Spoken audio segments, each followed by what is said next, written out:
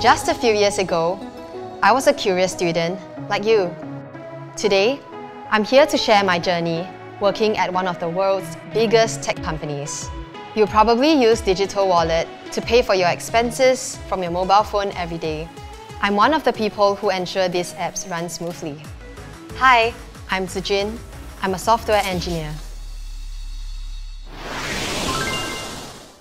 Do software engineers work alone? That's a common misconception. While coding is a core part of my work, I spend a significant amount of time collaborating with designers, product managers, and other engineers. Strong communication skills are crucial for explaining technical concepts, providing constructive feedback, and ensuring that everyone is on the same page. Are women really better at art subjects and not math and sciences? That's actually a very harmful stereotype. Software engineering requires a blend of logical thinking and creative problem solving. And these skills aren't tied to gender. Anyone can excel in any field as long as they have the interest and dedication to learn. Does the hiring process at Google involve multiple rounds of interviews? This is a common practice for tech companies.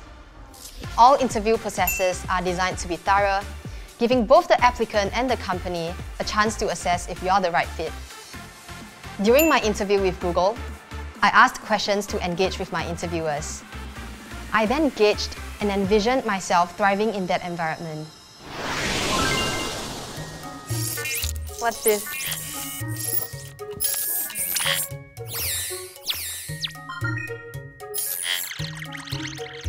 Hi Zijun, I am Poodle, the AI dog bot from the Yummy Buddies with some possum enthusiasm. Oh wow, that's so cool.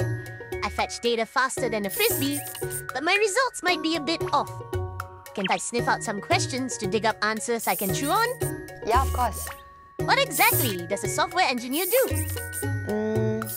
You can think of software engineers as the architects and builders of the digital world. We use our coding skills to design mobile apps, websites, and also complex systems that power businesses. So we usually start off with a concept or a problem, and then we leverage on technology to craft a solution. I see. What intrigued you to take on an engineering degree? When I was little, I was fascinated by the process of building things, and I also really enjoyed the satisfaction of seeing what I built come to fruition.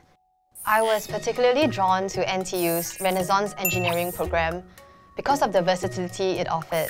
The skills acquired are applicable across various sectors and industries. And this really resonated with my desire in finding a career with diverse options and also room for growth.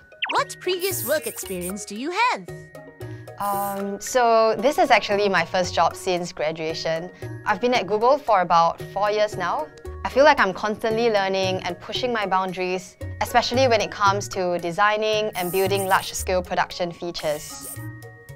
So, for example, Google Pay, which is the product that I'm currently working on, has 150 million users globally.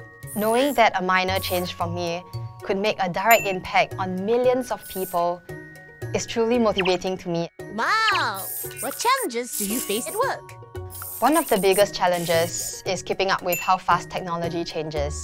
Recently, I had to add a new feature using an unfamiliar framework, and this required a lot of self-directed learning.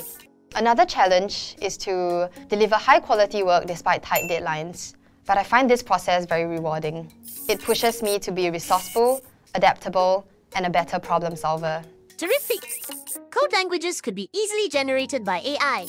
Do you think you and I will get replaced one day?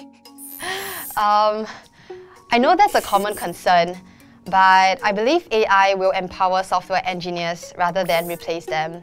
Although AI can automate tedious tasks, the human touch remains crucial in solving complex issues ethically. So as engineers, we can adopt AI tools to increase productivity so that we can focus on other tasks.